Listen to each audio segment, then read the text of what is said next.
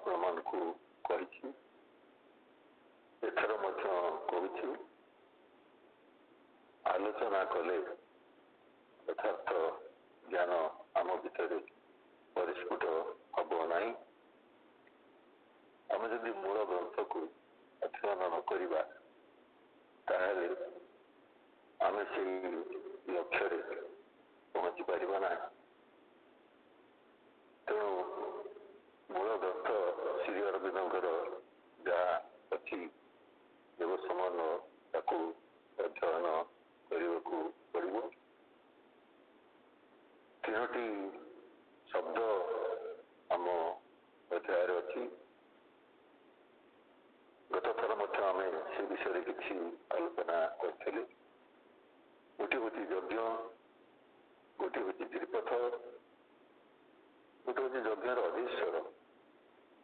ଯଜ୍ଞ ଆମେ ସମସ୍ତେ ଦେଖିଛନ୍ତି, ଶୁଣିଛନ୍ତି, ଜାଣିଛନ୍ତି ଏବଂ ଗତଥର ମଧ୍ୟ ଆପଣମାନଙ୍କୁ ମୁଁ କହିଥିଲି। ପୁଣି ଥରେ ମନେ ପକାଇ ଦେଉଛି, କର୍ମ ଯଜ୍ଞ ଅଭାବ ବୃଦ୍ଧି। କର୍ମରୁ ଯଜ୍ଞ ଆରମ୍ଭ ହୋଇଛି।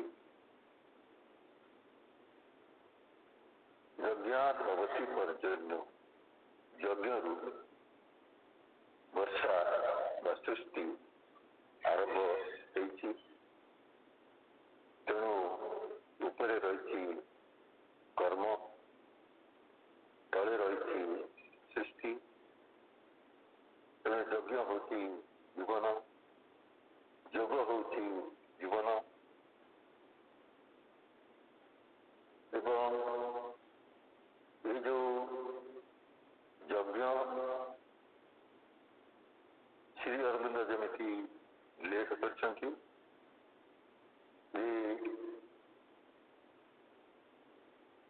ସହ ଯଜ୍ଞ ପ୍ରଜା ସୃଷ୍ଟ୍ୱା ପୁରୋବାଚ ପ୍ରଜାପତି। ଆମେ ସମସ୍ତେ ଏ ମନ୍ତ୍ରକୁ ମନେ ରଖିବା। ସହ ଯଜ୍ଞ ପ୍ରଜା ସୃଷ୍ଟ୍ୱା ପୁରୋବାଚ ପ୍ରଜାପତି। ସେ ଅଧ୍ୟାୟରେ ମଧ୍ୟ ଏହା ଉଲ୍ଲେଖ ଅଛି। ଗୀତାର ଏକ ବାଣୀ, ଯଜ୍ଞ ସହିତ ପ୍ରଜାମାନଙ୍କୁ ସୃଷ୍ଟି କରି ଉର୍ଦ୍ଧ୍ୱରେ ପ୍ରଜାପତି ବ୍ରହ୍ମା ବିଦ୍ୟମାନ ଅଛନ୍ତି। ଯେମିତି ଆମେ ପଢୁଛନ୍ତି ଯଜ୍ଞ ତ୍ରିପଥ, ଯଜ୍ଞର ଅଧୀଶ୍ୱର। ଯଜ୍ଞ ହେଉଛି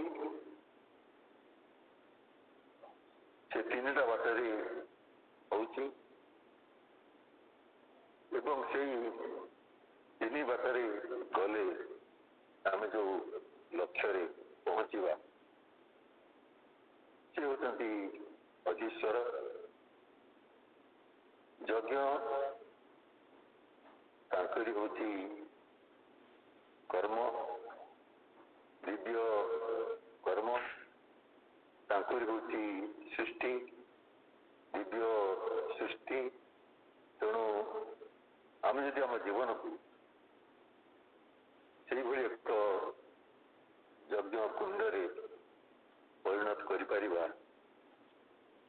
ଏବଂ ପରିଣତ କରିପାରିବା, ମୁଁ କହିଲି, କିନ୍ତୁ ପ୍ରକୃତରେ ଜୀବନ ହେଉଛି ଯଜ୍ଞ।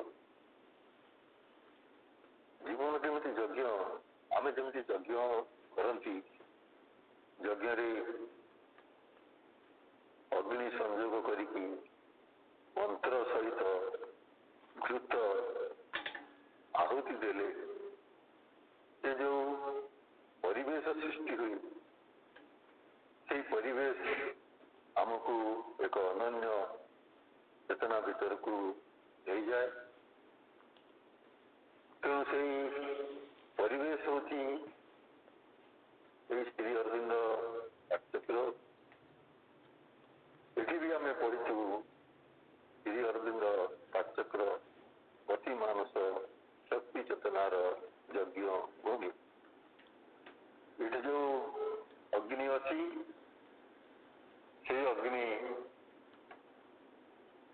ସୃଷ୍ଟିର ମୂଳ ଅଗ୍ନି।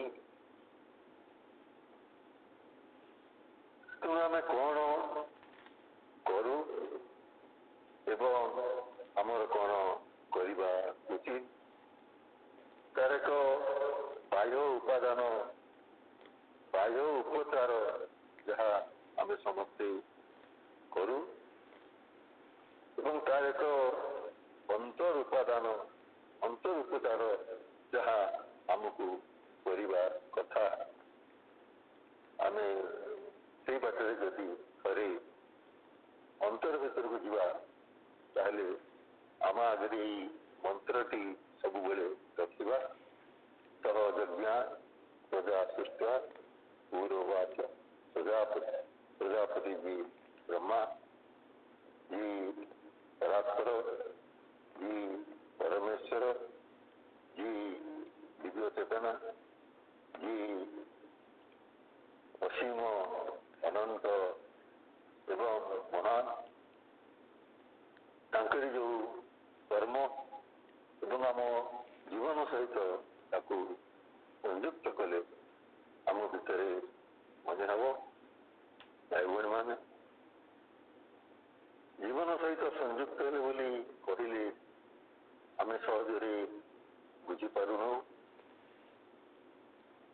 किंतु आम यज्ञ देखीचु, यज्ञ शुणीचु, जो मैंने पाखे देखी, जो मैंने पाखे शुणी, अल्प दिन तले गोटे पाठचक्र वार्षिक उत्सव पानी कोइल होता। भाई मत पचारे आपड़ से दिन क्लियर दिन पाठचक्र आत्मोत्सर्ग विषय कहते। आत्मोत्सर्ग कौन मुझे से दिन गोटे हूँ अर्पण, गोटे हूँ उत्सर्ग, गोटे हूँ समर्पण। मुझे बुझेवा लगी तीनोटी शब्द कहली, बसी समस्ते स्वीकार कले से समस्ते कहते आम कहूँ ओम स्वाहा हे भगवान यही मु समर्पण करुच्ची। पुणी कहूँ ओम स्वाहा इदम अग्नये, पुणी कहते हे भगवान यही अग्नि भितर मु निजक समर्पण करुच्ची। निजक समर्पण करूँ, मृत को समर्पण करूँ, किंतु शास्त्र अर्थ हूँ निजक समर्पण करुच्ची। एवं तृतीय मंत्र हूँ ओम स्वाहा इदम अग्नये इदम न मम। खूब उच्च स्वर से आपण मैंने जो विश्व यज्ञ हो शांति यज्ञ हो शुणती इदम न मम। प्रथम है अर्पण ओम स्वाहा मुझे दौची दे पारती न दे पारती ता एक बाह्य उपादान। द्वितीय है ओम स्वाहा इदम अग्नये, आम जो हाथटा को ऊपर को टेकती से हूँ उत्सर्ग, से अग्नि मु सबकि समर्पण करुच्ची। एवं तृतीय है ओम स्वाहा इदम अग्नये इदम न मम, यही मु जहाँ सब समर्पण करुच्ची इदम न मम अर्थ यह सब मोर नुह, ये जीवन मोर नुह, ये कर्म मोर नुह, यही साधना मोर नुह, यही यज्ञ मोर नुह। कारण संसार जमी भगवान सेमती सबकि भगवान परिज समस्त जदि निज कर्मर यथार्थ कर्मी होगा चाह तुमको समस्त वासना आत्मसर्वस्व अहंकार निजक मुक्त करने हम। एटार सेमती भाव अध्याय उल्लेख कर तेणु यज्ञ को एक दिव्य विधान, एक महान कर्म भाव उपचार भाव आदर्श भाव ଆଚରଣ ଭାବରେ ପ୍ରୟୋଗାତ୍ମକ ଭାବରେ ଯଦି ଆମେ ବିଚାର କରିବାକୁ ଯିବା ତାହେଲେ ଆମକୁ ଗୋଟିଏ ବାକ୍ୟ ହେଉଛି ଅହଂ ବିଭକ୍ତ ଅହଂ ପୂରିତ ଆତ୍ମବିଭକ୍ତି। ଆମେ ଦେଖିବା ଆମେ ଯେତେବେଳେ କୌଣସି କର୍ମ ଭିତରକୁ ଯାଆନ୍ତି ସେତେବେଳେ ମୁଁ କରୁଛି ବୋଲି ଗୋଟେ ଭାବ ସୃଷ୍ଟି ହୁଏ। ମୁଁ କିଏ? ଆମ ଶାସ୍ତ୍ରରେ ଅଛି ମୋର ବୋଲି କିଛି ନ ରହୁ ଏଇ ଇଚ୍ଛା ପୂରଣ ଯାହା ବାସିଦେବ ମୋ ପାଇଁ ଜୀବନ ବା ମରଣ ସୁଖ ଦୁଃଖ ଭୋଗ ବେଦନା ପଢୁଛୁ ସମସ୍ତେ ପଢୁଛୁ ସମସ୍ତେ ଜାଣୁଛୁ। ଏଇ ହଉଛି ସମର୍ପଣ, ଏଇ ହଉଛି ଯଜ୍ଞ। ତେଣୁ ଯଜ୍ଞ ଯୋଉ ଆଗ୍ନେୟ କର୍ମ ଯୋଉ ବିଧାନ ଆମେ ଯେତେବେଳେ ଶାସ୍ତ୍ର ଭିତରକୁ ଯିବା ସେଇ ଯୋଉ ଆଗ୍ନେୟ ବିଧାନ ସେଇ ଯୋଉ ଅଗ୍ନି ମୂଳ ସୃଷ୍ଟି ତେଣୁ ସେଇ ଅଗ୍ନି ଯେତେବେଳେ ଜୀବନ ଆମକୁ କୁହାଯାଇଛି ଅଗ୍ନିର୍ ଯଥୈକୋ ଭୁବନଂ ପ୍ରବିଷ୍ଟ ରୂପଂ ରୂପଂ ପ୍ରତିରୂପ ବଭୁବ ଏକସ୍ତଥା ସର୍ବଭୂତାନ୍ତରାତ୍ମା ରୂପଂ ରୂପଂ ପ୍ରତିରୂପ ବହିଶ୍ଚ। ଅଗ୍ନି ଯେପରି ଏହି ଭୁବନରେ ପ୍ରବେଶ କରି ରୂପଂ ରୂପଂ ପ୍ରତିରୂପ ବଭୁବ ବହୁ ରୂପରେ ପରିଣତ ହେଇଛନ୍ତି। ଭାଇଭଉଣୀମାନେ ସୃଷ୍ଟି ହେଉଛି ଅଗ୍ନି। ଆମେ ଆଗରୁ ବି ବିବର୍ତ୍ତନରେ ସେଇ ଧାରାକୁ ବିଜ୍ଞାନରେ ସେଇ ଧାରାକୁ ଆଲୋଚନା କରିଛନ୍ତି। ତେଣୁ ତାର ସେଇ ଅଗ୍ନି ଯେତେବେଳେ ଭୁବନକୁ ପ୍ରବେଶ କରୁଛନ୍ତି ରୂପ ରୂପ ପ୍ରତିରୂପ ରୂପ ଗ୍ରହଣ କରୁଛନ୍ତି ଆହୁରି ରୂପ ଗ୍ରହଣ କରୁଛନ୍ତି ପ୍ରତିରୂପ ମଧ୍ୟ ଗ୍ରହଣ କରୁଛନ୍ତି ଏବଂ ପ୍ରତିରୂପ ବଭୁବ ସେଇ ପ୍ରତିରୂପରେ ସେ ପରିଣତ ହେଉଛନ୍ତି। ଏକ କଥା ସର୍ବଭୂତ ଅନ୍ତରାତ୍ମା ସର୍ବଭୂତର ଯେ ଅନ୍ତରାତ୍ମା ସେଇ ରୂପ ସେଇ ବହୁ ରୂପ ପ୍ରତିରୂପ ପଶ୍ଚାତରେ ଅଛନ୍ତି। ଗୋଟିଏ ଶବ୍ଦ ହେଉଛି ବଭୁବ ହେଉଛନ୍ତି, ଆଉ ଗୋଟିଏ ଶବ୍ଦ ହେଉଛି ବରିଷ୍ଠ ପଛରେ ଅଛନ୍ତି। ଆମେ ଅନୁଭବ କରୁଛୁ କି ଭଗବାନ ଆମକୁ ଧାରଣ କରିକି ରହିଛନ୍ତି। ଆମେ ଅନୁଭବ କରୁଛୁ କି ମା ଆମକୁ ବଞ୍ଚେଇକି ରଖିଛନ୍ତି। ଆଜି ବି ଶ୍ରୀ ଅରବିନ୍ଦ ଚେତନାଶ୍ରମ ଅରଣ୍ୟର ବାର୍ଷିକ ଉତ୍ସବ ଥିଲା। ମୁଁ ପିଲାଙ୍କୁ ପଚାରୁଥିଲି ତମ ଜୀବନ କୋଉଠି ଅଛି? ଅନେକ ପିଲା ତାଙ୍କ ଛାତିରେ ହାତ ମାରିଲେ। ଆମ ହୃତ୍ସ୍ପନ୍ଦନ ଯୋଉଠୁ ବାହାରୁଛି, ଆମ ହୃତ୍ସ୍ପନ୍ଦନ ଯୋଉଠୁ ଆସୁଛି ସେଇ ଜାଗାରେ ସେଇ ଅଗ୍ନି ଜଳୁଛି ଏବଂ ଆମେ ଯଦି ଆମ ଜୀବନକୁ ସେଇ ଅଗ୍ନିରେ ଆହୁତି ଦେଇପାରିବା, ସମର୍ପଣ କରିଦେଇପାରିବା, ସଂଯୁକ୍ତ କରିଦେଇପାରିବା, ଅଭିମନ୍ତ୍ରିତ କରିଦେଇପାରିବା, ଅଭିନିବେଶିତ କରିଦେଇପାରିବା, ତାହେଲେ ଯଜ୍ଞର ଯଥାର୍ଥ କ୍ରିୟା ଆମ ଭିତରେ ସଂଯୁକ୍ତ ହେବ। କାରଣ ମନ୍ତ୍ରରେ ଏ ବାକ୍ୟ ମଧ୍ୟ ଆପଣ ସମସ୍ତେ ଶୁଣିଛନ୍ତି। ଓಂ ପ୍ରାଣାୟ ସ୍ୱାହା ଉଦନାୟ ସ୍ୱାହା ଜ୍ଞାନାୟ ସ୍ୱାହା ସମାନାୟ ସ୍ୱାହା ଅପାନାୟ ସ୍ୱାହା ଓಂ ସ୍ୱାହା ଇଦಂ ଅଗ୍ନୟେ। ମୁଁ ଯେତେବେଳେ ପ୍ରଥମେ ଜାଣୁଥିଲି ଯେତେବେଳେ ଆମ ଗାଁର ପୁରୋହିତ ଲକ୍ଷ୍ମୀଧର ବାରି ବୋଲି ଜଣେ ଆସନ୍ତି, ମୁଁ ତାଙ୍କୁ ଯେତେବେଳେ ପଚାରେ ସେଠି ଲୋକ ଥିଲାବେଳେ ମତେ ପଚାରିବ ନାହିଁ। ଆଉ କାରଣ ସେ ମନ୍ତ୍ର ଜାଣିଛନ୍ତି କିନ୍ତୁ ମନ୍ତ୍ରର ଅର୍ଥ ଜାଣିନଥାନ୍ତି।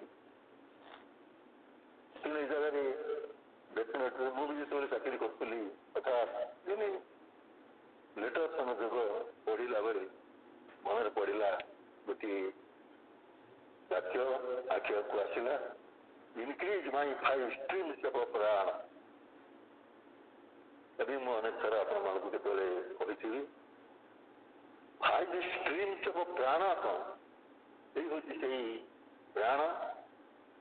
ଯଦି ମାଆଙ୍କୁ ଆପଣ ମନ ଦେଇକି ଡାକୁଛନ୍ତି ହୃଦୟ ଦେଇକି ଡାକୁଛନ୍ତି ଆପଣଙ୍କ ହୃଦୟ ଭିତରେ ଅନୁଭବ କରିବା ପାଇଁ ଚେଷ୍ଟା କରୁଛନ୍ତି ଯୋଗକୁ ଯଦି ଜୀବନରେ ଆଚରଣ କରିବା ପାଇଁ ଚେଷ୍ଟା କରୁଛନ୍ତି ଜୀବନକୁ ଯଦି ଯଜ୍ଞ ରୂପରେ ନିଜର ଇଚ୍ଛା ଶକ୍ତି ଏବଂ ନିଜର ଯେଉଁ ମାନସିକତା ନିଜର ଯେଉଁ ପ୍ରାଣିକ ଆବେଗ ତା ଭିତରେ ଯଦି ଚାହୁଁଛନ୍ତି ଜୀବନ କେମିତି ଯଜ୍ଞ ହେବ ଜୀବନ କେମିତି ଯୋଗ ହେବ ଜୀବନ କେମିତି ଅଗ୍ନି ହେବ ଜୀବନ କେମିତି ଭଗବାନଙ୍କର ହେବ ଯଦି ପ୍ରକୃତରେ ଚାହୁଁଛ ତାହେଲେ ସେଇ ଜାଗାରେ ସେ କହୁଛନ୍ତି 5 streams of ପ୍ରାଣ ପ୍ରାଣର 5ଟା ସ୍ରୋତ। ମୁଁ ତାକୁ ବୁଝିପାରିଲି ନାହିଁ। କଟକ ବାରବାଟୀ ଷ୍ଟାଡିୟମରେ ଶ୍ରୀ ଅରବିନ୍ଦ ପାଠଚକ୍ର ସମ୍ମିଳନୀ ସେତେବେଳେ ରହୁଥିଲା। ଆମେ କେତେଜଣ କଲୁ ଏବଂ ଶ୍ରୀ ଅରବିନ୍ଦ ଆଶ୍ରମ ପଣ୍ଡିଚେରୀର ଅରିନ୍ଦମ ବସୁ ଷ୍ଟେଜକୁ ଗଲା ବେଳକୁ ମୁଁ ଗୋଟିଏ କାଗଜରେ ଲେଖିଦେଲି ହ୍ୱାଟ୍ ଆର୍ 5 streams of ପ୍ରାଣ ପ୍ରାଣର 5 ସ୍ରୋତ କ'ଣ? ମୋତେ କହିଲେ will my boy I will tail you. ଠିକ୍ ଅଛି ମୁଁ ତମକୁ କହିବି। ତାପରେ ସେ କହିକି ଚାଲିଗଲେ। ମୋ ଭିତରେ ରହିଲା 5 streams of ପ୍ରାଣ। ଏଇ ଯେଉଁ ଭିତରେ ରହିଲା ଏ 5 ସ୍ରୋତ କ'ଣ ଏବଂ ସେ ଯେଉଁ 5 ସ୍ରୋତ କ'ଣ ଯେଉଁ ଭାବ ରହିଲା ଏବଂ ସେଇ ଯେଉଁ ଭାବ ମାଆଙ୍କ ଆଡ଼କୁ ଅଗ୍ରଗତି କରିଗଲା ତାର ଚିନ୍ତା ଚେତନା ମାଆଙ୍କ ପାଖରେ ନିମଗ୍ନ ହେଇକି ଥିଲା। ଜୀବନ ସେତେବେଳେ ସେମିତି ଥିଲା। ତାପରେ ମୁଁ ପୁଣି ଫେରି ଆସିଲି। ମୋ ମନ ଭିତରେ ସେଇ ଯେଉଁ ଅନ୍ୱେଷା ଥିଲା ମୋ ଭିତରେ ଯେଉଁ ଚିନ୍ତା ଥିଲା ମୋ ଭିତରେ ଯେଉଁ ଏକାଗ୍ରତା ଥିଲା ପ୍ରାଣର 5 ସ୍ରୋତ କ'ଣ? ମୁଁ ହଠାତ୍ ଅଫିସରେ ବସିଥିଲା ବେଳେ ବେତନଟୀ କଲେଜର ଅଧ୍ୟକ୍ଷ ଯିଏ ବିଶେଷପୁର ବୋଲି ଗୋଟେ ଗାଁ ଅଛି ସେଇଠି ତାଙ୍କ ଘର ମୋତେ ଆସିକି ଡାକିଲେ। ତାଙ୍କର କିଛି କାମ ଥିଲା। ମୁଁ ତାଙ୍କ ଘରେ ଯାଇକି ପହଞ୍ଚିଲି ଏବଂ ତାଙ୍କ ଘରେ ଯାଇକି ପହଞ୍ଚିଲା ପରେ ମୋ ଅଫିସରେ ବସିଛି। ସେ ମୋ ପାଇଁ ଚାହା ଆଣିବାକୁ ଗଲେ। ତାଙ୍କ ଆଲମିରାଟା ଖୋଲା ଥିଲା। ହଠାତ୍ ଗୋଟେ ଏକୁଟିଆ ଖାଲି ବସିଛି ବହିଟେ ଟାଣି ଆଣିଲି। ବହିଟେ ଟାଣିଲା କିଣି ତା ଦେହରେ ମୁଁ ପାଇଲି 10 streams of ପ୍ରାଣ। ଏ ବହିଟି ଥିଲା ପ୍ରଶ୍ନ ଉପନିଷଦ ବା ପ୍ରାଣ ଉପନିଷଦ। ତେଣୁ ପ୍ରାଣ ଉଦାନ ଜ୍ଞାନ ସମାନ ଅପାନ ଏଇ ଯେଉଁ 5 ସ୍ରୋତ ଯେଉଁ ବିଧାନ ସେ ଥିଲା ନାଗ କୁର୍ମ ଉତ୍କୁଳ ଦେବଦତ୍ତ ଧନଞ୍ଜୟ ଭାଇଭଉଣୀମାନେ। ମୁଁ ସବୁଯାକ ଆପଣମାନଙ୍କୁ ବିଷମ ଭିତରେ ବୁଝେଇ ପାରିବି ନାହିଁ। କିନ୍ତୁ ଆପଣ ଜାଣିଥାନ୍ତୁ ଯେ ମୁଁ ଖୋଜୁଥିଲି 5ଟି ସ୍ରୋତ ଖୋଜୁଥିଲି। ମହାପ୍ରଭୁ ମୋ ପାଖରେ 10ଟି ସ୍ରୋତ ଆଣିକି ପହଞ୍ଚେଇ ଦେଲେ। ତେବେ ଜୀବନର ଯେଉଁ ଅନନ୍ତତା ଜୀବନର ଯେଉଁ ବ୍ୟାପକତା ଜୀବନର ଯେଉଁ ମହାନତା ଅଛି ଆମେ ଯଦି ଆମର ଅନ୍ତର୍ଗତ ଜୀବନ ଭିତରକୁ ପ୍ରବେଶ କରିବାକୁ ଚେଷ୍ଟା ନ କରିବା ଆମେ ଯେଉଁ ବାହ୍ୟ ମନ ଭିତରେ ଅଛୁ ବାହ୍ୟ ଚେତନା ଭିତରେ ଅଛୁ ସେଇ ବାହ୍ୟ ଚେତନା ଭିତରେ ଆମେ ଅନ୍ତର ଜୀବନକୁ ବୁଝିପାରୁନାହୁଁ। କିନ୍ତୁ ଏ ବାହ୍ୟ ଜୀବନ ଏ ବାହ୍ୟ ଜୀବନକୁ ଯିଏ ତିଆରି କରିଛି ସେ ଅନ୍ତର ଭିତରେ ଅଛି। ପୁଣି ଥରେ ମନେ ପକାଇ ଦେଉଛି ଏଇ ହେଉଛି ଜୀବନ ସେଇ ଯଜ୍ଞ। ଯଜ୍ଞର ମନ୍ତ୍ର ହେଉଛି ସ୍ୱାହା। ସ୍ୱାହାର ଶବ୍ଦର ଅର୍ଥ ହେଉଛି ସମର୍ପଣ କରିବା। ତେଣୁ ଆମେ ଯେତେବେଳେ ମନ୍ତ୍ର ଉଚ୍ଚାରଣ କରିକି ଘିଅ ଢାଳି ଦିଅନ୍ତି ସେତିକି ବେଳେ ସେଇ ଅଗ୍ନି ପ୍ରଜ୍ୱଳିତ ହୋଇ ଉଠେ। ଜୀବନକୁ ସେଇଭଳି ଅଗ୍ନି ରୂପରେ ପରିଣତ କରିବାକୁ ହେଲେ ଆମକୁ ବୁଝିବାକୁ ହେବ ପ୍ରାଣ କ'ଣ ଉଦାନ କ'ଣ ଜ୍ଞାନ କ'ଣ ସମାନ କ'ଣ ଅପାନ କ'ଣ। ଅପାନ ଯୁଜ୍ୟତି ପ୍ରାଣ ପ୍ରାଣପାନ ସମାଯୁକ୍ତା ନିତ୍ନାସ୍ୟା ଅଭ୍ୟନ୍ତର ଚାରିଣୀ ବୋଲି ଶାସ୍ତ୍ରପତ୍ର ଅଛି। ତେଣୁ ଥରେ ପ୍ରାଣାୟାମ ଯଦି କରିବାକୁ ଅଭ୍ୟାସ କରିବା ତାହେଲେ ଶ୍ରୀ ଅରବିନ୍ଦ କ'ଣ କରୁଥିଲେ ଶ୍ରୀ ମା କ'ଣ କରୁଥିଲେ ଦୌଲତ ପାନଙ୍କର ଆଲୋକ ପାନଙ୍କର ରଚନା ଆମେ ଯଦି ଅଧ୍ୟୟନ କରିବା, ମାଙ୍କୁ ଯେତେବେଳେ 18 ବର୍ଷ ହେଇଥିଲା, ସେ ସମଗ୍ର ଭାରତ ବର୍ଷର ଯୋଗ ଅଭ୍ୟାସ କରିସାରିଥିଲେ, ବୁଦ୍ଧଙ୍କର ଯୋଗକୁ ଅଭ୍ୟାସ କରିସାରିଥିଲେ, ରାମକୃଷ୍ଣଙ୍କ ଯୋଗକୁ ଅଭ୍ୟାସ କରିସାରିଥିଲେ। ତେଣୁ 18 ବର୍ଷ ବୟସରେ ମା ଫରାସୀ ଦେଶରେ ଭାରତ ବର୍ଷର ଏଇ ଯୋଗ ସବୁକୁ କେମିତି ଅଭ୍ୟାସ କଲେ, ଭାରତ ବର୍ଷର ଯୋଗୀମାନେ ଏଇ ଯୋଗକୁ କେମିତି ଅଭ୍ୟାସ କଲେ, ତାଙ୍କ ଭିତରକୁ ଏଇ ଚେତନା କେମିତି ପ୍ରବେଶ କଲା, କେମିତି ପ୍ରବେଶ କଲା। ଭାଇ ଭଉଣୀମାନେ ଯଦି ଚିନ୍ତା କରିବେ ଯେ ଦସ୍ୟୁ ରତ୍ନାକରଙ୍କ ଭିତରକୁ 7 ଖଣ୍ଡ ରାମାୟଣ କେମିତି ପ୍ରବେଶ କଲା ଏବଂ ଜଣେ ମୂର୍ଖ କାଳିଦାସଙ୍କ ଭିତରକୁ ଏଇ ପିଲାମାନେ ମତେ କହିଦେଲେ ଏଇ ଶାସ୍ତ୍ର କେମିତି ପ୍ରବେଶ କଲା। ଆମେ ଯଦି ଥରେ ନୀରବରେ ବସି ଶିଖିବା, ଆମ ହୃତ୍ସ୍ପନ୍ଦନକୁ ଅନୁଭବ କରି ଶିଖିବା ଏବଂ ଆମ ହୃଦୟ ଭିତରକୁ ପ୍ରବେଶ କରି ଶିଖିବା, ଆମକୁ ଯିଏ ବାଧା ଦେବ ତାହା ହେଉଛି ଏହି ଶବ୍ଦ ଅହଂପୂରିତ ଆତ୍ମବିଭକ୍ତି। କାରଣ ସଂସାର ଭଗବାନଙ୍କ ଦ୍ୱାରା ସୃଷ୍ଟି ହେଲେ ମଧ୍ୟ ସେ ପ୍ରକୃତି ଭିତରେ ଭାଗ ଭାଗ ହେଇଯାଇଛି। କାରଣ ପ୍ରକୃତି ଭିତରେ ସତ୍ୱଗୁଣ ଅଛି, ରଜଗୁଣ ଅଛି, ତମଗୁଣ ଅଛି, ଅହଙ୍କାର ଅଛି। ତେଣୁ ଅହଙ୍କାର ବିମୂଢାତ୍ମା କର୍ତ୍ତାମାନ ହେଇ ମନ୍ୟତେ। ତେଣୁ ସେଇ ଅହଂକୁ ଯଦି ଅତିକ୍ରମ କରିନଥିବା, ତେଣୁ ଅହଂକୁ ଅତିକ୍ରମ କରିଯିବା ପାଇଁ ଆମକୁ ଯେଉଁ କାର୍ଯ୍ୟ କରାଯିବ, ସେଇ କାର୍ଯ୍ୟର ସେଇ ହେଉଛି ସହଜ ବାକ୍ୟ ଯେ ଯଜ୍ଞ। ଆମେ ଯାହାକୁ ବୁଝିଲେ ସହ ଯଜ୍ଞ ପ୍ରଜା ସୃଷ୍ଟା ପୂର୍ବବାଚ ପ୍ରଜାପତି, ଜୀବନକୁ ଯଜ୍ଞ ରୂପରେ ଆଗ୍ନେୟ କର୍ମ ରୂପରେ ଅନୁଭବ କରିବା ଏବଂ ସେଇ ଆଗ୍ନେୟ କର୍ମ ଯୋଉଠୁ ନିଃସୃତ ହେଉଛି, ଯୋଉଠୁ ପ୍ରକାଶ ହେଉଛି, ସେଇଠି ସେଇ ଯେ ଊର୍ଦ୍ଧ୍ୱରେ ଅଛନ୍ତି ପ୍ରଜାପତି ବ୍ରହ୍ମା, ଦିବ୍ୟ ପୁରୁଷ, ଦିବ୍ୟ ମହା ଅବ୍ୟକ୍ତ ଶକ୍ତି, ତାଙ୍କୁ ବି ଆମେ ଅନୁଭବ କରିପାରିବା। ଏ କାର୍ଯ୍ୟ ଯଦି କରିବା, ଆମେ ପୂଜା ପାଠ ବାହ୍ୟ ଉପଚାର ସବୁ ମାଙ୍କ ପାଖରେ ଏପଟେ ଦେଇଦେବା, ଏପଟେ ଦେଇଦେବା ଏବଂ ଦୁର୍ଗା ସତଟାକୁ ପଢିଦେବା, ଶବ୍ଦର ଅର୍ଥ ବୁଝିବା ନାହିଁ, କେବଳ ମନ୍ତ୍ରର ଧ୍ୱନିକି କାନରେ ଶୁଣିବା। ଅନେକ ଶହ ଶହ ଶବ୍ଦ ଅଛି। ମୁଁ ଆପଣଙ୍କୁ ଆଉ ଗୋଟିଏ ରହସ୍ୟପୂର୍ଣ୍ଣ କଥା କହୁଛି। ଭାଇ ଭଉଣୀମାନେ, ଜୀବନକୁ ଯଦି ଆପଣ ସେଇ ବାଟରେ ନେଇନାହାନ୍ତି, ବାରମ୍ବାର ମୁଁ ଆପଣଙ୍କୁ କହିଛି, ଲକ୍ଷ ଲକ୍ଷ ବର୍ଷ ଶ୍ରୀ ଅରବିନ୍ଦ ପାଠ୍ୟକ୍ର ମା ଶ୍ରୀ ଅରବିନ୍ଦଙ୍କୁ ପୂଜା କରୁଥିଲେ ମଧ୍ୟ ସେଇ ବାଟକୁ ପ୍ରବେଶ କରିପାରିବେ ନାହିଁ। କାରଣ ଜୀବନକୁ ସେଇ ବାଟରେ ନେବା ପାଇଁ ହେଲେ ଜୀବନକୁ ଯଜ୍ଞ ସ୍ୱରୂପ ଗ୍ରହଣ କରିବାକୁ ହବ। ମା ଶ୍ରୀ ଅରବିନ୍ଦଙ୍କ ଆଡ଼କୁ ଖୋଲି ଧରିବାକୁ ହବ। ଏକ ଅଭିନିବେଶ ପ୍ରକ୍ରିୟା ସେଇଠି ରହିଛି, ଏକ ଉତ୍ତରଣ ପ୍ରକ୍ରିୟା ସେଇଠି ରହିଛି, ଏକ ଅବତରଣ ପ୍ରକ୍ରିୟା ସେଇଠି ରହିଛି। ସେଇ ଅଧ୍ୟାୟରେ ଯୋଉ ବିଶାଳ ବିଶାଳ ଶବ୍ଦ ସବୁ ଅଛି, ମୁଁ ସେଇ ଶବ୍ଦମାନଙ୍କୁ ପଢୁଥିଲା ବେଳେ ମନରେ ଭାବୁଥିଲି ତାକୁ କେମିତି ବୁଝେଇ ହବ, କୋଉ ବାଟରେ ବୁଝେଇ ହବ। ତେଣୁ ସେଇ କଥା ମୋର ମନରେ ପଡ଼ିଲା। ବେତନଟି ପାଖରେ ଆଗିରିଆ ବୋଲି ଗୋଟିଏ ଗାଁରେ ମୁଁ ଥାଏ। ସକାଳୁ ଉଠେ, ଆସନ ବ୍ୟାୟାମ କରେ, କରିସାରିକି ବଡ଼ ପାଠିରେ ଦୁର୍ଗାପତ୍ର ପଢ଼େ।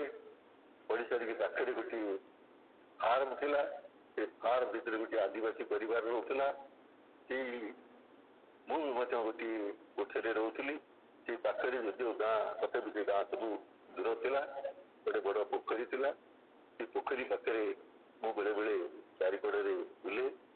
ସେଦିନ ଠିକ୍ ସୂର୍ଯ୍ୟୋଦୟ ହେଇସାରିଛି, ତେଣୁ ମୋର ସବୁ କାମ ସରିଗଲା। ମୁଁ ପୋଖରୀ ଚାରିକଡ଼ରେ ବୁଲୁ ବୁଲୁ ସେଇ ସୂର୍ଯ୍ୟଙ୍କୁ ଦର୍ଶନ କରୁଥିଲି। ପୋଖରୀ ଭିତରେ 2ଟି ପଦ୍ମ ଫୁଟିଥିଲା। ସେଇ ଆଗ୍ନେୟ କର୍ମ ଯାହାକୁ ଆମେ କହୁଛୁ, ଆମେ ସୂର୍ଯ୍ୟ ବୋଲି ଜାଣିଛୁ। ଯିଏ ହେଉଛନ୍ତି ଅଗ୍ନି, ପଦ୍ମ ବୋଲି ଜାଣୁଛୁ ଯିଏ ହେଉଛି ହୃଦୟାଗ୍ନି, ଏବଂ ଅନେକ ତାର ମନ୍ତ୍ର ଅଛି। ସେ ଦୁଇଟି ପଦ୍ମ ଚାରିକଡ଼ରେ ଗୋଟିଏ ଧଳା ହଂସ ସିଏ ବୁଲୁଥିଲା। ସେଇ ଦୃଶ୍ୟ ଏବେ ବି ମୋର ମନେ ପଡ଼େ ଏବଂ ଏବେ ମୁଁ ଅନେକକୁ କହେ ସେଦିନ ମୁଁ ଯାହା ଥିଲି ଆଜି ସେଇଆ ନାହିଁ। କାରଣ ସେଦିନ ଯୋଉ ଚେତନାର ଆଗ୍ନେୟ ଭାବ ଥିଲା ମା ଶ୍ରୀ ଅରବିନ୍ଦଙ୍କ ଆଡ଼କୁ ଚାଲିଯିବା, ଉତ୍ତୋଳିତ ହେଇଯିବା, ଉତ୍ସର୍ଗିତ ହେଇଯିବା, ସମର୍ପିତ ହେଇଯିବା। ତେଣୁ ସେଇ ଅବସ୍ଥା ଭିତରେ ମୁଁ ଦର୍ଶନ କରୁଥାଏ ସୂର୍ଯ୍ୟଙ୍କୁ, ଦର୍ଶନ କରୁଥାଏ ପଦ୍ମକୁ, ଦର୍ଶନ କରୁଥାଏ ହଂସକୁ। କିନ୍ତୁ ଏଇ ଯୋଉ ଆତ୍ମବ୍ୟକ୍ତ ଅହଙ୍କାର ଯୋଉ ଶବ୍ଦ, ଅହଙ୍କାର ବୋଲି ଗୋଟିଏ ଭାବ ଭିତରକୁ ପଶି ଆସେ, ତାପରେ ସବୁ କିଛି ବିପରୀତ ହେଇଯାଏ। ସେଇ ଗାଁର ଆକୁଳି ପଇଡ଼ା ବୋଲି ଜଣେ ଭଦ୍ରଲୋକ ସାଇକେଲ ଧରିକି ଆସିଲେ, ଏଇ ଦୃଶ୍ୟକୁ ସିଏ ବି ଦେଖିଲେ ଏବଂ ଗାଁକୁ ଚାଲିଗଲେ। ବନ୍ଧୁକ ଆଣିକି ଆସିଲେ। ପୋଖରୀ ପାଖରେ ଗୋଟିଏ ଅମରି ବୁଦା ଥାଏ, ସେ ଅମରି ବୁଦା ପାଖରେ ଆସିକି ଗୋଟେ ବେଗଟେ ଟାଣିଦେଲେ। ଆଉ ମୁଁ ସେଇ ସୂର୍ଯ୍ୟକୁ, ସେଇ ପଦ୍ମକୁ, ସେଇ ହଂସକୁ ଚାହିଁକି କହିଲି, ଭଗବାନ ଏଇଟା ହେଉଛି ତମର ସୃଷ୍ଟି। ସେଇ ଯୋଉ ସୌନ୍ଦର୍ଯ୍ୟ, ସେଇ ଯୋଉ ଜୀବନ, ସେଇ ସୌନ୍ଦର୍ଯ୍ୟ, ସେଇ ଜୀବନକୁ ଏଇ ଭଦ୍ରଲୋକ ଆସିକି ଶିକାର କରିକି ଖାଇବ। ଏଇ ଯୋଉ ଅଭିମାନ ଭରା, ଏଇ ଯୋଉ ବ୍ୟାକୁଳତା ଭରା ପ୍ରାର୍ଥନା ମାଙ୍କ ଆଡ଼କୁ ଅଗ୍ରଗତି କରୁଥିଲା, ଯିଏ ହେଉଛି ଯଜ୍ଞ, ଯିଏ ହେଉଛି ଯୋଗ, ଯିଏ ହେଉଛି ସାଧନା। ତେଣୁ ସେ ପ୍ରଥମେ ଗୁଳି କଲେ, ଜୋର ଶବ୍ଦ ହେଲା, ତାପରେ ହଂସଟି ଆକାଶକୁ ଉଡ଼ିଗଲା, ପୋଖରୀ ଚାରିକଡ଼ ଗୋଟେ ରାଉଣ୍ଡ ଦେଲା, ପୁଣି ସେ ପଦ୍ମ ପାଖରେ ଆସିକି ବସିଲା। ସେ ଗୁଳି ତାପରେ ବାଜିଲା ନାହିଁ। ତାପରେ ମୁଁ ବିସ୍ମୟ ହେଇକି ଛିଡ଼ା ହେଲି, ଗୁଳିଟା ବାଜିଲା ନାହିଁ, ସେ ହଂସଟା ପଳେଇଗଲା ନାହିଁ। ପୁଣି ସେଇ ପଦ୍ମ ଚାରି ପାଖରେ ବୁଲୁଛି, ପୁଣି କଲେ ସେ ଫାୟାରିଂ ଶବ୍ଦ ହେଲା। ଶବ୍ଦ ହେଲା ପରେ ସେ ହଂସ ପୋଖରୀ ଉପରକୁ ଉଡ଼ିଗଲା, ପୁଣି ଗୋଟେ ରାଉଣ୍ଡ କଲା, ପୁଣି ସେଇ ପଦ୍ମ ପାଖରେ ବସେ। ତାପରେ ମୋ ଭିତରେ ପୁଣି ସେଇ ଅହଙ୍କାର ସୃଷ୍ଟି ହେଲା। ମୃତ୍ୟୁ ତୋ ପାଇଁ ଇଚ୍ଛାକୃତ ହେଇକି ଅଛି, ତତେ ବଞ୍ଚିବାକୁ ଯେତେ ଚେଷ୍ଟା କଲେ ମଧ୍ୟ ଭଗବାନ ବଞ୍ଚେଇ ପାରିବେ ନାହିଁ। ଏଇଆ କହିଛି ଆକୁଳି ବାବୁ ତୃତୀୟ ଥର ଭାଇ ଭଉଣୀମାନେ ମୁଁ ସତ କଥା କହୁଛି ଆପଣମାନଙ୍କୁ, ଥରେ ଯଦି ମାଙ୍କ ପାଖରେ ଶରଣାପନ୍ନ ହେବେ, ସମର୍ପିତ ହେବେ, ଆପଣଙ୍କର ଏମିତି କୌଣସି ଇଚ୍ଛା ନାହିଁ, ଏମିତି କୌଣସି ବାସନା ନାହିଁ, ଏମିତି କୌଣସି କାର୍ଯ୍ୟ ନାହିଁ ଯୋଉଟା ମା ସମ୍ପାଦିତ କରି ନପାରିବି। ମୁଁ ସେମିତି ଜାଣିନାହିଁ, ବହୁ ଅଭିଜ୍ଞତା ଅଛି। ଗୋଟିଏ ସହଜ କଥାକୁ କହୁଛି, ତୃତୀୟ ଥର ଗୁଳି ଫୁଟିଲା ପରେ ହଂସ ଦେହରେ ବାଜିଲା ନାହିଁ। ସେ ହଂସ ପୁଣି ପୋଖରୀ ଉପରକୁ ଉଡ଼ିଲା, ଗୋଟେ ରାଉଣ୍ଡ କଲା ଏବଂ ସିଏ ସିଧା ଉଡ଼ିକି ଦୂରକୁ ଚାଲିଗଲା।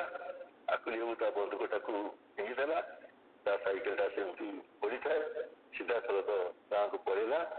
ତା ପୁଅ ଆସିକି ମତେ ପଚାରିଲା ଯେ ବାପା କୋଉଠି ବନ୍ଧୁକ ସାଇକେଲ ପକେଇକି ଯାଇଛନ୍ତି। ମୁଁ ତାକୁ କହିଲି ଏଇ ପୋଖରୀ ପାଖରେ ଯା ଦେଖିକି ଆସିବୁ। ତାପରେ ସିଏ ନେଇକି ଚାଲିଗଲା। ସନ୍ଧ୍ୟା ବେଳକୁ ଗାଁର 6-7 ଜଣ ଭଦ୍ରଲୋକ ମତେ ଡାକିକି ପଚାରିଲେ, କହିଲେ ସେମାନେ ଜାଣିଛନ୍ତି ଯେ ଅନଦୀ ଭାଇ ଶ୍ରୀ ମାଙ୍କ ଭକ୍ତ। କହିଲେ ଭାଇ କଣ ମନ୍ତ୍ର ଆପଣ ଶିଖିଛନ୍ତି? ଯୋଉ ମନ୍ତ୍ର 3 ଥର ମୁଁ ବନ୍ଧୁକ ମାରିଲା ପରେ ଗୁଳି ଫୁଟିଲା, କିନ୍ତୁ ହଂସ ଦେହରେ ବାଜିଲା ନାହିଁ। 3 ଥର ବାଜିଲା ନାହିଁ। କଣ ମନ୍ତ୍ର ଆପଣ ଶିଖିଛନ୍ତି? ମୁଁ କହିଲି ଭାଇ କିଛି ମନ୍ତ୍ର ମୁଁ ଶିଖି ନାହିଁ, ମନ୍ତ୍ର ତନ୍ତ୍ର ମତେ ଜଣା ନାହିଁ। ମୁଁ 2ଟା ଶବ୍ଦ ଜାଣିଛି, ଗୋଟିଏ ଶ୍ରୀ ଅରବିନ୍ଦ, ଗୋଟିଏ ଶ୍ରୀ ମା। ଭାଇ ଭଉଣୀ ମାନେ, ତେଣୁ ଆମେ ଯଦି ସେଇ ଆତ୍ମବିଭକ୍ତ ଅହଂକୃତ ଚେତନାକୁ ଅତିକ୍ରମ କରିକି ସେ ଏକତ୍ଵ ଦିଗରେ ଏବଂ ଯାନ୍ତ୍ରିକ ଯଜ୍ଞର ବିଧାନ ସବୁ ଭିତରେ ନିଜକୁ ଉତ୍ସର୍ଗ କରିବାକୁ ଚେଷ୍ଟା କରିବା, ଆମର ଏଇ ଯୋଉ ହୃଦୟ, ଆମର ଏଇ ଯୋଉ ଇଚ୍ଛା ଶକ୍ତି, ଆମର ଏଇ ଯୋଉ ଜ୍ଞାନ ସମ୍ପନ୍ନ ମନ, ଏଇ ହୃଦୟ ଇଚ୍ଛା ଶକ୍ତି ଜ୍ଞାନ ସମ୍ପନ୍ନ ମନ ଭିତରେ ଆମେ ସେଇ ଯଜ୍ଞର ଅଧୀଶ୍ୱରଙ୍କୁ ଶ୍ରୀ ଅରବିନ୍ଦ ଶ୍ରୀ ମାଙ୍କୁ ଅନୁଭବ କରିପାରିବା। କାରଣ ଆମ ଭିତରେ ଯୋଉ ଅହଙ୍ଗତ କ୍ଷୁଦ୍ରତା ଅଛି, ଯୋଉ ଯାତନା ଅଛି, ଯୋଉ ଦୁର୍ବଳତା ସବୁ ଅଛି, ଯୋଉ ପ୍ରକାରର ହୀନମନ୍ୟତା ଅଛି, ମୁଁ ମୋର ଭାବ ଅଛି, ଲୋଭ ଅଛି, ଅଜ୍ଞାନ ଅହଙ୍କାର ଭିତରେ ଆମ ଚେତନା ବେଳେ ବେଳେ ସୂର୍ଯ୍ୟକୁ ମେଘ ଢାଙ୍କିଲା ଭଳି ଆଚ୍ଛାଦିତ ହେଇକି ଅଛି। ତେଣୁ ଇଚ୍ଛା ଶକ୍ତି ଏବଂ ଜ୍ଞାନ ସମ୍ପନ୍ନ ମନ ସେଇ ବାଟକୁ ଅଗ୍ରଗତି କରିପାରୁନାହିଁ ଏବଂ ସେଇ ଦିଗକୁ ଅଗ୍ରଗତି କରିବା ପାଇଁ ଯାହା ଦରକାର ତାର ଆଉ ଦୁଇଟି ଶବ୍ଦ ଆପଣଙ୍କ ପାଖରେ କହୁଛି, ଯାହା ସେଇ ଅଧ୍ୟାୟ ଭିତରେ ଅଛି। ଗୋଟିଏ ହେଉଛି ପ୍ରେମ, ଗୋଟିଏ ହେଉଛି ଏକତ୍ୱ। ଆମେ କ'ଣ ବୁଝିପାରିବା କି ଝିଅ ଢାଳିଦେଲେ ଅଗ୍ନିରେ ସେଇ ଝିଅ କେମିତି ଅଗ୍ନିରେ ପରିଣତ ହେଇଯାଉଛି?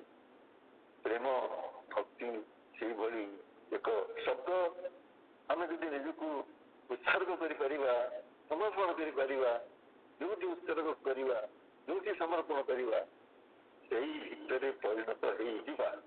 ଭଗବାନଙ୍କ ପାଖରେ ଯଦି ଉତ୍ସର୍ଗ କରିବା, ଭଗବାନଙ୍କ ପାଖରେ ଯଦି ସମର୍ପଣ କରିବା, ଭାଗବତ ଦିବ୍ୟ ଜୀବନ ଆମକୁ ସମ୍ବୋଧିତ ହେଇପାରିବ। ତେଣୁ କେତେ ଥର ଆମେ ଆଲୋଚନା କରିଛନ୍ତି, ଗୋଟିଏ ହେଉଛି ପର୍ବ ଉତ୍ତରଣ, ଗୋଟିଏ ହେଉଛି ପର୍ବ ଅବତରଣ। ଭଗବାନଙ୍କ ଆଡ଼କୁ ଯିବା ହେଉଛି ଉତ୍ତରଣ, ଭଗବାନଙ୍କୁ ଆମ ଭିତରକୁ ଅବତରଣ କରି ଆଣିବା ହେଉଛି ଆଉ ଗୋଟିଏ ବିଧାନ, ଅବତରଣ। ତେଣୁ ଉତ୍ତରଣ ଅବତରଣ ଯୋଉଠି ସଂଯୁକ୍ତ ହେଉଛି ତା ନାଁ ହେଉଛି ମିଳନ। ଏବଂ ସେଇ ଏକତ୍ୱ ଏବଂ ପ୍ରେମ ଦିଟା ଶବ୍ଦ ମୁଁ ଆପଣମାନଙ୍କୁ ଆଗରୁ କହିଛି। ଗୋଟିଏ ହେଉଛି ଅହଂକୃତ ବିଭକ୍ତି, ଗୋଟେ ସ୍ୱତନ୍ତ୍ରତା, ଗୋଟେ ବିଭକ୍ତତା, ଗୋଟେ ବିଚ୍ଛିନ୍ନତା ଏବଂ ଅଲଗା ହେଇଯିବା, ନିଜକୁ ଅଲଗା ଚିନ୍ତା କରିବା। ଏଠି ଆମେ ପଢୁଛୁ ପ୍ରେମ ଏବଂ ଏକତ୍ୱ, ମିଶିଯିବା, ଏକ ହେଇଯିବା, ଭଲ ପାଇବା। କାରଣ ଆମକୁ ଶାସ୍ତ୍ରରେ କହିଲେ କି ଆମକୁ ଯୋଉ କର୍ମ କରିବାକୁ ପଡିବ ସେ କର୍ମ ହେଉଛି କୃଷ୍ଣ କର୍ମ। କୃଷ୍ଣ କର୍ମ ଭଗବାନ ଶ୍ରୀକୃଷ୍ଣ ଯେମିତି ଭାବରେ ଅର୍ଜୁନକୁ ସେଇ କଥାକୁ ବୁଝେଇଥିଲେ, ସର୍ବଧର୍ମାନ ପରିତ୍ୟଜ୍ୟ ମାମେକଂ ଶରଣଂ ବ୍ରଜ ଅହଂ ତଂ ସର୍ବପାପେଭ୍ୟୋ ମୋକ୍ଷୟିଷ୍ୟାମି ମା ଶୁଚ। ସେଇ ଜ୍ଞାନର ମହାନ ଶବ୍ଦ ଭିତରେ ଆଉ ଗୋଟିଏ ବାକ୍ୟ ଆପଣମାନଙ୍କ ଆଗରେ କହୁଛି। ମନ୍ତ୍ର ଅଛି, ଶ୍ରୀ ଅରବିନ୍ଦ ଏହାକୁ ସହଜ ଭାବରେ କହୁଛନ୍ତି। ତମେ ଫୁଲଟିଏ ଦେଇ ପୂଜା କରିପାର, ପତ୍ରଟିଏ ଦେଇ ପୂଜା କରିପାର, ଫଳଟିଏ ଦେଇ ପୂଜା କରିପାର, ଆଞ୍ଜୁଳେ ଜଳ ଦେଇ ପୂଜା କରିପାର, ମୁଠେ ତଣ୍ଡୁଳ ଦେଇ ପୂଜା କରିପାର। କିନ୍ତୁ ମନେ ରଖ, ତମେ ଯାହାକୁ ପୂଜା କରୁଛ, ତମେ ଯିଏ ପୂଜା କରୁଛ, ତୁମେ ଯାହା ଦେଇ ପୂଜା କରୁଛ, ତା ଭିତରେ ସେଇ ପରମ ଚେତନା ବିଦ୍ୟମାନ ଅଛନ୍ତି। ପତ୍ର ପୁଷ୍ପଂ ଫଳଂ ଭୂୟା ଯୋ ଭକ୍ତ୍ୟା ମାଂ ପ୍ରୟଚ୍ଛତି ତସ୍ୟାହଂ ନ ପ୍ରଣଶ୍ୟାମି ସ ତମେନ ପ୍ରଣଶ୍ୟତି। ମନରୁ କିଛି ମୁଁ କହି ପକଉଛି ଭାଇ ମାନେ, ପତ୍ର ପୁଷ୍ପ ଫଳ ତୋଳିକି ଯୋଉ ଭକ୍ତ ମତେ ଅର୍ପଣ କରେ, ଆମେ ଫୁଲଟେ ତୋଳିକି ଦେଇ ଦିଅନ୍ତି, ପତ୍ରଟେ ତୋଳିକି ଦେଇ ଦିଅନ୍ତି, ଫଳଟେ ତୋଳିକି ଦେଇ ଦିଅନ୍ତି। ତ ତମେ ନ ପ୍ରଣଶ୍ୟତି, ସେ କହୁଛନ୍ତି ମୁଁ ତାଙ୍କୁ ଛାଡ଼ିପାରିନି, ସେ ମତେ ଛାଡ଼ିପାରିନି। ଏଇ ଯୋଉ ବିଭକ୍ତତାର ବିପରୀତ ହେଉଛି ଅବିଭକ୍ତତା। ଅବିଭକ୍ତା ହେଉଛି ଏକ ମିଳନ, ସେ ହେଉଛି ଏକ ଐକ୍ୟ ଏବଂ ଯେଉଁ ଆତ୍ମ ପରିପୂର୍ଣ୍ଣ ସମର୍ପଣ, ଏଇ ଯଜ୍ଞ, ଏଇ ଯୋଗର ମୂଳ। ତେଣୁ ସେଇଭଳି ଏକ ଈଶ୍ୱର ନିବୃତ ଏଇ ଜୀବନ ଭିତରେ ଆମେ ସେଇ ପରମ ଦିବ୍ୟ ଆତ୍ମାଙ୍କର ଅନୁସନ୍ଧାନୀ, ଦିବ୍ୟ ଅଧିବାସୀ ହେଇକି ଆମେ ଯଦି ତାଙ୍କରି ଭିତରେ ରହିଛନ୍ତି ବୋଲି ଅନୁଭବ କରିପାରିବା। ଇଦଂ ଶରୀରଂ କୌନ୍ତେୟ କ୍ଷେତ୍ରମିତି ବିଜୟତେ ବୋଲି କୁହାଯାଇଛି। ଏହି ଶରୀର ହେଉଛି ତାଙ୍କର କ୍ଷେତ୍ର, ଏହି ଶରୀର ହେଉଛି ତାଙ୍କର ଯଜ୍ଞଭୂମି, ଏହି ଜୀବନ ହେଉଛି, ଏହି ପ୍ରାଣ ହେଉଛି, ଏହି ସକଳ ହେଉଛି ତାଙ୍କର କ୍ରିୟା। ତେଣୁ ସେଇ ଯେଉଁ ଯଜ୍ଞ, ଆମେ ସେଇ ଯଜ୍ଞକୁ ଆଚରଣ କରିବା ପାଇଁ ଆମ ପାଖରେ 3ଟି ମାର୍ଗ ଆମେ ଆରଥର ବି ଆଲୋଚନା କରିଛନ୍ତି। ତେଣୁ ଏଥର ମଧ୍ୟ ଆଲୋଚନା କରିବା। ପୁଣି ଆସନ୍ତା ଅଧ୍ୟାୟ ସବୁ ଭିତରେ ମଧ୍ୟ ଆହୁରି ବ୍ୟାପକ ଭାବରେ ଏହାକୁ ଆଲୋଚନା କରିବା। ଆମେ ଶବ୍ଦଟା ଶୁଣୁଛନ୍ତି, ଗୋଟିଏ ହେଉଛି ଜ୍ଞାନ, ଗୋଟିଏ ହେଉଛି କର୍ମ, ଗୋଟିଏ ହେଉଛି ଭକ୍ତି। ଜ୍ଞାନ ହେଉଛି ଅଧ୍ୟୟନ କରିବା, ପଢ଼େଇବା। ପୁଣି ଥରେ ମନେ ପକେଇ ଦେଉଛି, ମୁଁ କହେ, ମୋତେ ଭାଇ ଭଉଣୀମାନେ ଗାଳି ଦିଅନ୍ତୁ, କିଛି ଆସେ ନାହିଁ। ଶ୍ରୀ ଅରବିନ୍ଦଙ୍କର ମା କହୁଛନ୍ତି read Shri Arvind more and ମୋର୍। ଶ୍ରୀ ଅରବିନ୍ଦ କହୁଛନ୍ତି ରିଡ୍ ବେଦ ବେଦାନ୍ତ ଭଗବତ ଗୀତା ଆର୍ଯ୍ୟ ଶାସ୍ତ୍ର। ଆମେ ଯଦି ଶାସ୍ତ୍ର ଅଧ୍ୟୟନ ନ କରିବା, ଲକ୍ଷ ଲକ୍ଷ ବର୍ଷ ପୂଜା କରୁଥିଲେ ମଧ୍ୟ ଆମକୁ କିଛି ମିଳିବ ନାହିଁ। ଯାହା ମିଳିବ ତାହା ସମୁଦ୍ରକୁ ସଙ୍କେ ହେଇପାରେ, କିନ୍ତୁ ଆମକୁ ଅଧ୍ୟୟନ କରିବାକୁ ହବ। ତେଣୁ ଜ୍ଞାନ ହେଉଛି ଯୋଗ, ଜ୍ଞାନ ଯୋଗ ହେଉଛି ଏକ ମହାନ ଯୋଗ। ଏବଂ ସେଇ ଯେଉଁ ଜ୍ଞାନ ପରିସମାପ୍ୟତେ ଶବ୍ଦଟା ରହିଛି, ଜ୍ଞାନରେ ଯାଇକି ସେଇ ସମାପନ, ସେଇ ଯଜ୍ଞ ସଂଗଠିତ ହବ। କାରଣ ଜ୍ଞାନାଗ୍ନି ଦଗ୍ଧ କର୍ମାଣୀ ବୋଲି ଶବ୍ଦଟା ଅଛି। ଜ୍ଞାନ ହେଉଛି ଅଗ୍ନି ଏବଂ ଏଇ ଯେଉଁ କର୍ମର ଯେଉଁ ବନ୍ଧନ ଅଛି, କର୍ମର ଯେଉଁ ଆସକ୍ତି ଅଛି, ମୁଁ ମୋର, ମୋ ଘର, ମୋ ସମ୍ପଦ ଏବଂ ମୋ ଜମି ଏବଂ ମୋର ଆର୍ଥିକ ସମସ୍ତ ସ୍ୱଚ୍ଛଳତା, ପୁଣି ପଡ଼ୁଛୁ ମୋର ବୋଲି କିଛି ନ ରହୁ ବୋଲି ପଡ଼ୁଛି। ତେଣୁ ମୋର କ'ଣ, ମୋର ବୋଲି କିଛି ନ ରହୁ। ତେଣୁ ଜ୍ଞାନ ଏବଂ ପ୍ରେମ, ଜ୍ଞାନ କହିଲେ ଶ୍ରଦ୍ଧା ଏବଂ ଅଧ୍ୟୟନ ଏବଂ ଗ୍ରନ୍ଥ। ଆମେ ଥରେ ଯଦି ବିଚାର କରିବା, ଯେଉଁମାନେ ସେ ଗ୍ରନ୍ଥ ରଚନା କଲେ, ଭାରତବର୍ଷରେ ମୂଳ ଗ୍ରନ୍ଥ ହେଉଛି ବେଦ, ବେଦାନ୍ତ, ଉପନିଷଦ ସବୁ। ସେ କେମିତି ରଚନା କଲେ, କ'ଣ ପଢ଼ିଥିଲେ, କୋଉଠି ବହି ଥିଲା, କୋଉଠି ଛାପାଖାନା ଥିଲା, କୋଉଠି ତାଳପତ୍ରରେ ଲେଖି ଜାଣୁଥିଲେ, ତାଳପତ୍ର କୋଉଠି ଆସୁଥିଲା। ହିମାଳୟର ସେଇ ତୁଷାର ଗୁମ୍ଫାମାନଙ୍କ ଭିତରେ ସହସ୍ର ସହସ୍ର ବର୍ଷ ଧରିକି ରହିଥିବା ଅତି ଅଙ୍ଗିରା ଅବଶିଷ୍ଟ ମୂର୍ତ୍ତି, ଏଇ ଯେଉଁ ମହାନ ମହାନ ଋଷିଗଣ, ନାରଦ, ଭୃଗୁ, ଦକ୍ଷ, ଏଇ ଯେଉଁ ମହାନ ମହାନ ପୁରୁଷ ଗଣ, ତେଣୁ ସେମାନେ କେମିତି ଭାବରେ ରହୁଥିଲେ। ତେଣୁ ଭାରତବର୍ଷ ସନାତନ ଧର୍ମ ଏଇଠୁ ଆରମ୍ଭ, ହେଉଛି ତାର ମୂଳ ସ୍ୱରୂପ। ଆମେ ଯଦି ଆମର ଅତୀତକୁ ଭୁଲିଯିବା ଏବଂ ବର୍ତ୍ତମାନକୁ ସାଇଜ ନ ରଖିବା, ତାହେଲେ ଭବିଷ୍ୟତ ଆମ ନିକଟରେ ସେମିତି ତୁରନ୍ତ ହେଇଯିବ। ତେଣୁ ଜ୍ଞାନ ପରେ ଆମ ପାଖକୁ ଆସିବ, ତାହା ହେଉଛି ଭକ୍ତି, ତାହା ହେଉଛି ପ୍ରେମ, ଭଲ ପାଇବା। ସହସ୍ର ସହସ୍ର ଉପାଖ୍ୟାନ ଆମ ଭିତରେ ଅଛି। ଆମେ ଯଦି ପରସ୍ପରକୁ ଭଲ ପାଇ ଶିଖିବା, ଗୋଟେ ଏକାତ୍ମତା ଅର୍ଜନ କରି ଶିଖିବା, ଏକ ହେଇ ଶିଖିବା, ତାହେଲେ ଆମ ଭିତରେ ଯେଉଁ ବିଭକ୍ତ ଚିନ୍ତାଧାରା ଅଛି, ପୁଣି ଆମ ଭିତରେ ଗୋଟେ ଅବିଭକ୍ତ ଚିନ୍ତାଧାରା ଆସିବ। ଯେଉଁ ବିଚ୍ଛିନ୍ନ ଚିନ୍ତାଧାରା ଅଛି, ଆମ ଭିତରେ ଏକ ମିଳନ ଚିନ୍ତାଧାରା ଆସିବ। ସେତିକିବେଳେ ଯେଉଁ ତୃତୀୟ ବିଧାନ ହେଉଛି ଯଜ୍ଞର ଯେଉଁ ବିଧାନରେ ଯେଉଁ କର୍ମ, ଆମକୁ ସେଇ କର୍ମ ସମ୍ପାଦନ କରିବାକୁ ହବ। ଆପଣ କହିବେ କ'ଣ କାମ? ଆପଣ ଯାହା କରୁଛନ୍ତି କୁର୍ବନ୍ନେବ ଇହ କର୍ମାଣି ଯିଜୁ ବିଶ୍ୟତେ ସତ୍ତ୍ୱମୁକ୍ଷମା ଏବଂ ତ୍ୱୟି ନନ୍ୟତେତୁ ଅସ୍ତି ନ କର୍ମ ଲିପ୍ୟତେ ଧାରେ। ତେଣୁ ଯେଉଁ କର୍ମ ଆପଣଙ୍କୁ ଦିଆଯାଇଛି, ସେଇ କର୍ମକୁ ଆପଣ କରିବେ, ସେଇ କର୍ମକୁ ମୋର ବୋଲି କହିବେ ନାହିଁ। ଏହି ଭାବ ଯଦି ଆପଣଙ୍କ ଭିତରେ ରହିବ, ତାହେଲେ କର୍ମ ଯୋଗରେ ପରିଣତ ହେଇଯିବ। ତେଣୁ ତ୍ରିପଥ କହିଲେ ସେଇ ଜ୍ଞାନ, ସେଇ ଭକ୍ତି, ସେଇ ପ୍ରେମ ଏବଂ ସେଇ କର୍ମ, ସେଇ ଜ୍ଞାନ, ଭକ୍ତି ଏବଂ କର୍ମ ବାଟରେ ଯଦି ଯଜ୍ଞ ସମ୍ପାଦନ କରିବା, ଆମକୁ ଶାସ୍ତ୍ର ଅଧ୍ୟୟନ କରିବା ପାଇଁ ପଡ଼ିବ ଏବଂ କାଠ ସଂଗ୍ରହ କରିବା ପାଇଁ ପଡ଼ିବ, ପୁଣି ଘୃତ ସଂଗ୍ରହ କରିବା ପାଇଁ ପଡ଼ିବ। ତେଣୁ କାଠ ଦିହରେ ଘୃତ ସଂଯୋଗ କରିକି ଅଗ୍ନି ସଂଯୋଗ କରିବା ପାଇଁ ପଡ଼ିବ, ପୁଣି ଅଗ୍ନିକି ଆହୁତି ଦେବା ପାଇଁ ପଡ଼ିବ। ତାହା ହେଉଛି ଆମର କର୍ମ। ଏବଂ ସେଇ କର୍ମ, ଏଇ ଯେଉଁ ତ୍ରିପଥ, ସେଇ କର୍ମର କେନ୍ଦ୍ରସ୍ଥ ପ୍ରତିମାନସ ବିମୋଚନକାରୀ ଯେଉଁ ଜ୍ଞାନ, ଯେଉଁ ଆତ୍ମା ଏବଂ ଏକ ପରମ ଦିବ୍ୟତା, ଏକ ବିଶାଳତା ଏବଂ ଯାହାଙ୍କର ଆକାର ନାହିଁ ଯେ ଶୂନ୍ୟ ଏବଂ ଶୂନ୍ୟ ଶୂନ୍ୟ ନିରଞ୍ଜନ, ନିରଞ୍ଜନ ମଧ୍ୟ ଜ୍ୟୋତି, ତଦ୍ଜ୍ୟୋତି ପରମ ବ୍ରହ୍ମ ବୋଲି ଆମେ ଯାହାକୁ କହନ୍ତି।